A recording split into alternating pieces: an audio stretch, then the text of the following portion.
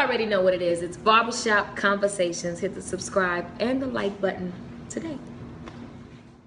Barbershop conversation, guys. Feel free to hit the subscribe button. So I just obviously talk of the potential fights, Canelo, Charlo, who wins? Now, first I'm going to say, no doubt the fight will be in Texas. And as I was talking to Richard Schaefer last night, it was like somebody's, gotta go. But Canelo's not undefeated. So somebody's, gotta get X'd out. I don't know, something like that. So my guess, this is hypothetical, guys, but it'll be in Texas. You know what I mean? And how they will square off in the ring. First of all, those are two fighters that won't be able to get out of each other's way. And when you got fighters that can't get out of each other's way, it'll be difficult to get through 12 rounds. I don't think the body can hold up with those two guys in front of each other. Now let's talk about Canelo's advantage. I think Canelo has an advantage in the experience department, and I think he may be younger, right? I'm not sure of each other's age, but I think Canelo's 26. Help me out, guys. And Canelo is steadily improving, and he's improving I believe, at a faster rate than Charlo. And I believe Canelo has better punch variances than Charlo.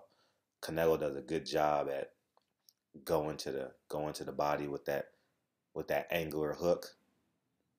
You know, when he bends down, his right guard is up, and he bends down, he digs deep, and then he comes up top. He does a good job at feigning and throwing overhand right, as he did Amir Khan. His flexibility above his waist upper body flexibility has been incredibly increasing. And HBO has a clip where they're praising him. It's the funniest junk ever. And then there's a Floyd Mayweather clip doing pretty much the same thing. And look at Floyd Mayweather dodging him, running. But that's neither here nor there. I need to find those clips so you guys can see them. I'm pretty sure you probably could just Google it. Somebody probably made a video of it already. But Canelo he does a hell of a job at finding spots on the body, as he did Cotto. Just find spots to land a punch. It may not get through all the time, but just find punches. And he has, in my eyes, he has thudding power. Thudding power is the power where when you're in a fight, I'm not sure many of you guys have sparred, but you in a fight and you get second thoughts. You get, just be real with you guys. You literally get second thoughts. You find another way to maneuver inside the ring. Whereas Charlo has electric power. Electric power radiates through your entire body, as you saw with J-Rock last night. There's no way you're getting up from one of his clear shots. With that being said, both of them can find a way to knock each other out. So I'm not saying that, but I think Charlo has a better chance at one-punch knockout power as opposed to Charlo. Now, Charlo's advantage is he'll be one of the few opponents that's durable enough, physically durable enough to fight a Canelo Alvarez. He's one of the few opponents at that weight class that has the athleticism to fight a Canelo Alvarez. And 3, similar to James Kirkland with Ann Wolf, by what I looked in his eyes and his menacing approach towards boxing, he'll have the mental approach to want to defeat a Canelo Alvarez. Once he realizes his plan A doesn't work, I believe he'll still mentally stay in the fight, which is pretty challenging. We saw it last couple weeks ago with Lomachenko and Walters, when Walters just mentally checked out. But now let's go to the weaknesses. Charlo's biggest weakness against Canelo will be his lack of punch variances. He was pretty consistent through the rounds against J-Rock. 1-2, 1-2, 1-2, 3. Never really got small in the pocket. Never really bent his knees. Was wide on a lot of hooks. Throws a good right hand, but it stays on that line. He doesn't throw straight right hands to the middle of your chest. He didn't bend his knees and throw the Floyd Mayweather jab to the solar plex.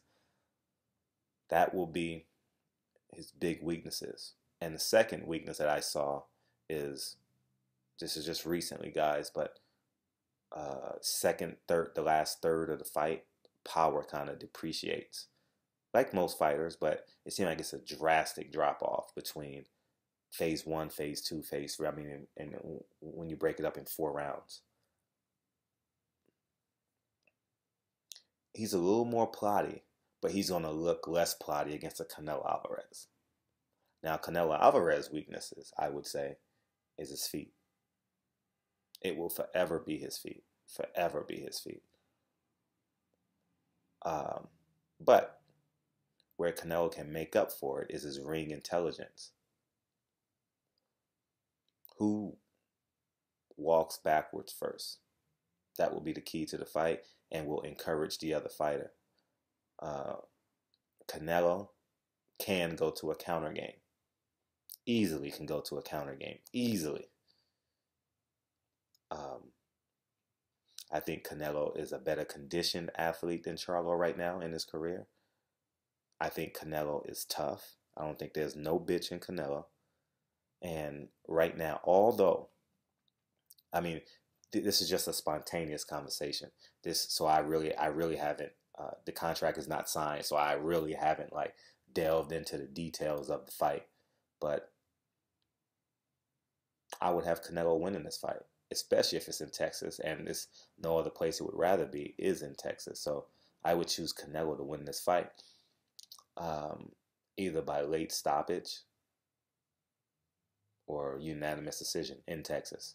So that's my prediction. Let me know what you guys think. I really wouldn't have a dog in this fight. You know, I'm not the huge Charlo fan.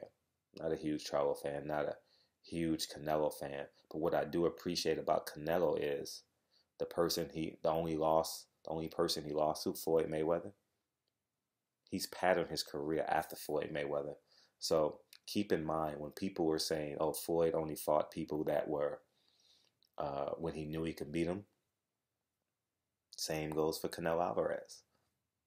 So, Barbershop Conversations. Feel free to let me know what you guys think.